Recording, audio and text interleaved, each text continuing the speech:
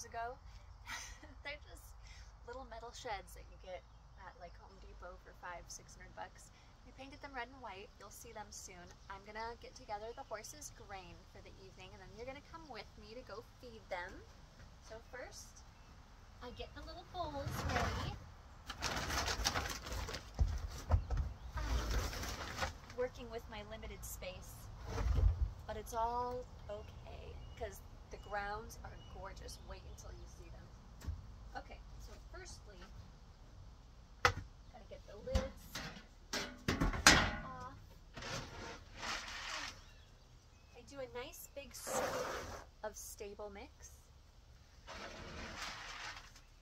This is Elk Grove Milling Stable Mix, and it has prebiotics, probiotics, and organic minerals all inside of this nice little forage-based type food, pelleted.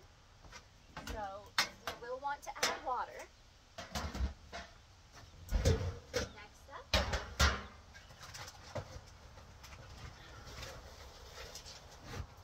a scoop of senior grain for the deliciousness and the fattiness. This also has prebiotics, probiotics, organic minerals. It's Triple Crown Senior Gold.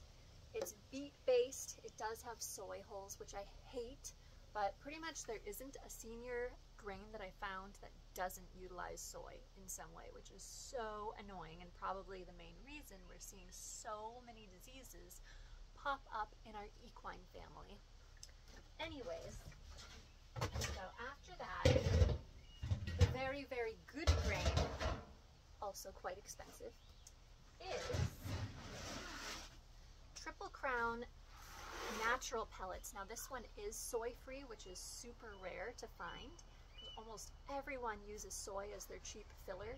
They're like, oh, it's got protein, I think. It's got a lot of protein. Yeah, that's a good source of protein. No, it's not a good source. It is not. It's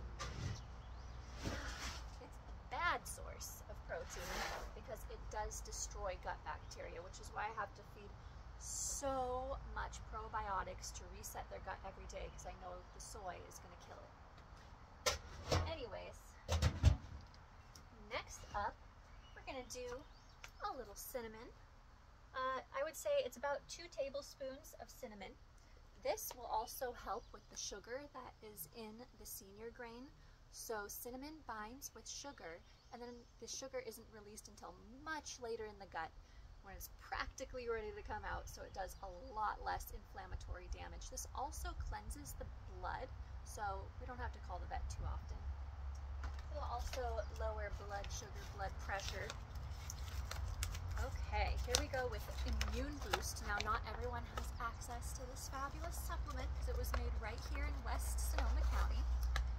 With this, I do about a ½ teaspoon per serving. And this is diatomaceous earth food grade, as well as powdered garlic, rosemary, thyme. What else is in here? A lot of stuff, honestly. Let's see. What does it say? Somewhere. Oh yeah. Rosemary, nettles, and calendula. Oh, and kelp, which is great if you have a horse that is suffering from Cushing's, because it has a lot of iodine in it. Great source of iodine, kelp. Okay, so then I'm just gonna sit down here for a second and mix my little bowls. Otherwise, all the cinnamon will float to the top and the horses will just like, when I put the water on it. And I don't want them choking. I don't know if you guys remember like the cinnamon challenge from years ago. And a lot of people were trying to eat like straight cinnamon with no water, which is such a horrible idea. Of course you're gonna choke. Okay, so these I'm just gonna set right here for when we go see Ember and Tater, who are doing so well, by the way. And right now I am going to give some hay to Mr. Atticus and his beautiful wife Jasmine. Let's see, we'll do a little bit of this action. Okay. Oh yeah, you'll get a good front row seat. Okay, 1 second, excuse me while I get the grain. Hi, darling.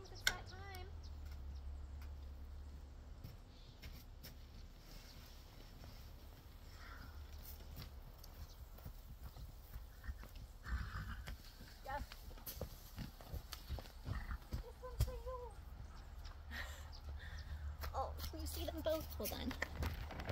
There they are. There's my children. Atticus, the boy. Jasmine, his wife. Hello, honey. She is patiently waiting. She's like, where's that alfalfa? I try not to feed too much alfalfa because it is loaded with glyphosate. Even if they say it's organic, it crossbreeds like crazy and we can't control the bees. So it is what it is. I don't believe there is any such thing as organic alfalfa anymore. But we do what we can. The horses want their little treats. You know, we do the 80-20 thing where 80% of their diet is perfect and 20% is like alfalfa and treats.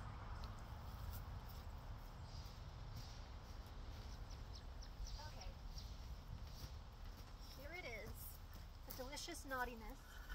Okay, for you and for her. Okay, that's what those darlings eat for dinner.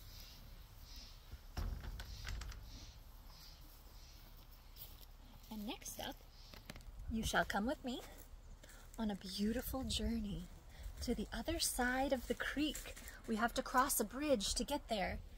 With my grain, I don't know if I'll be able to, let's see, if I do this, and I take my tripod and I do this, can I carry you and the grain? Oh!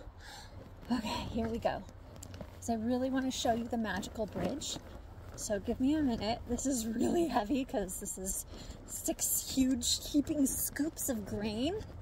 I think this is like 30 pounds. I'm probably wrong. I'm probably over-exaggerating, but it is heavy.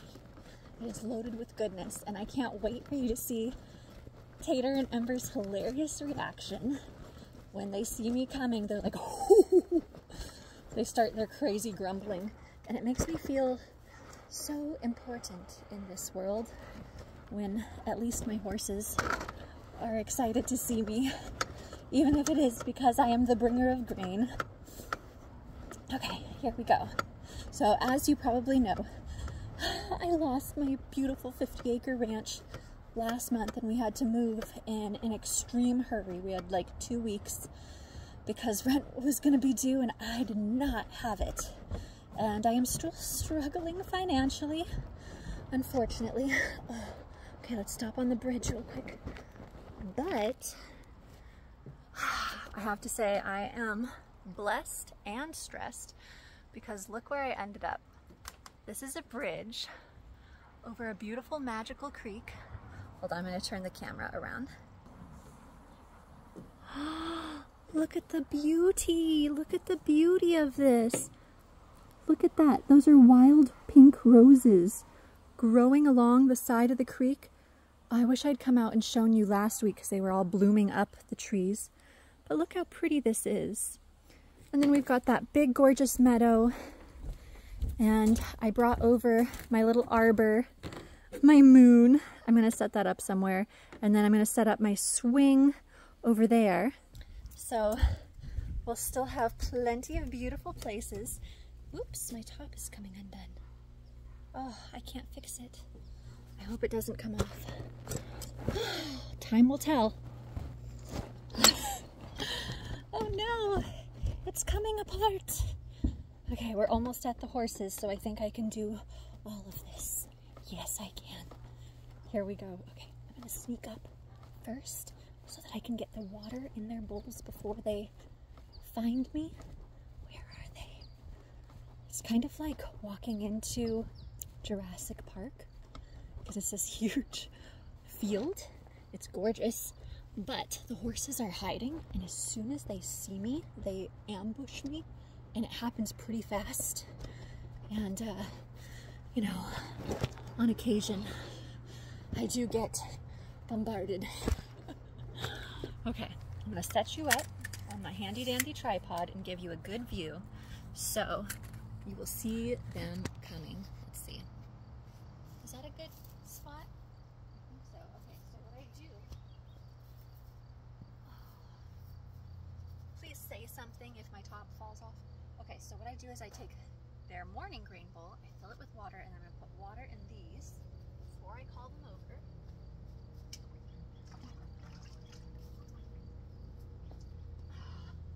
Very high high-tech operation here.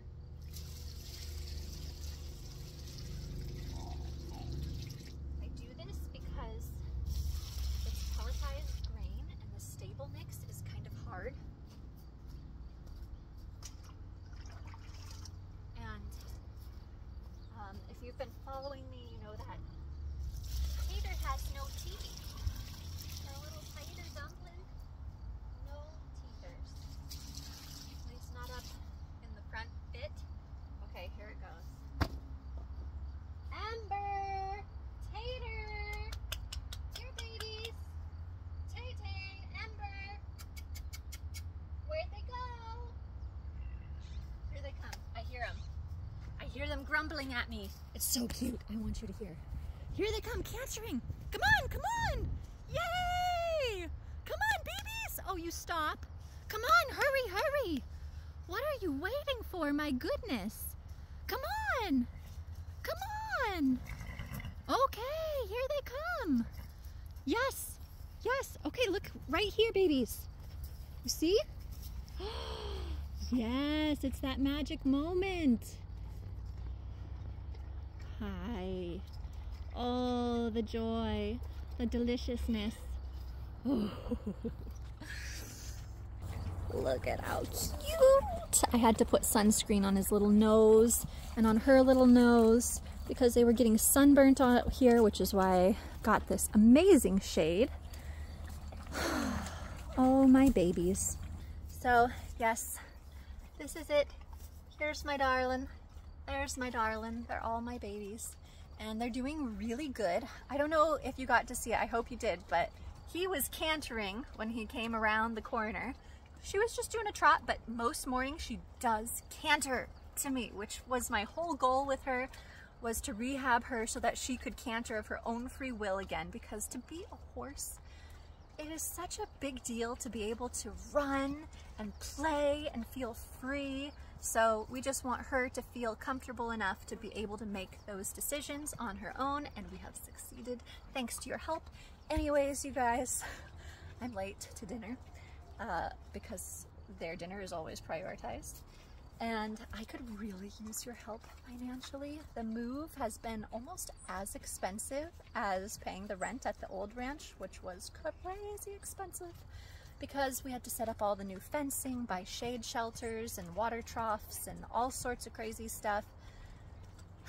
Not to mention all the time that I had to spend setting everything up and moving so that everything could be nice for them, which meant I couldn't do my money work. And if you don't know what my money work is, I think that you will be delightfully surprised when you go to www.daintyrascaldancing.com. That's Dainty, D-A-I-N-T-Y, Rascal, R-A-S-C-A-L, dancing.com. Check it out. You're gonna love it. I used to be a, well, still am, but I used to be an in-person adult entertainer, and then I decided to take those talents to the internet so that I could start my horse rescue, and that was, oh my gosh, how long ago? I think like 6 years ago now, and since then we have rescued 53 horse souls together, and I currently still have 7 of those. Most of them did find their forever homes, and these are 2 of my 7. You met another 2 previously, and then tomorrow we'll go up to Occidental and meet the other 3. Thanks, you guys.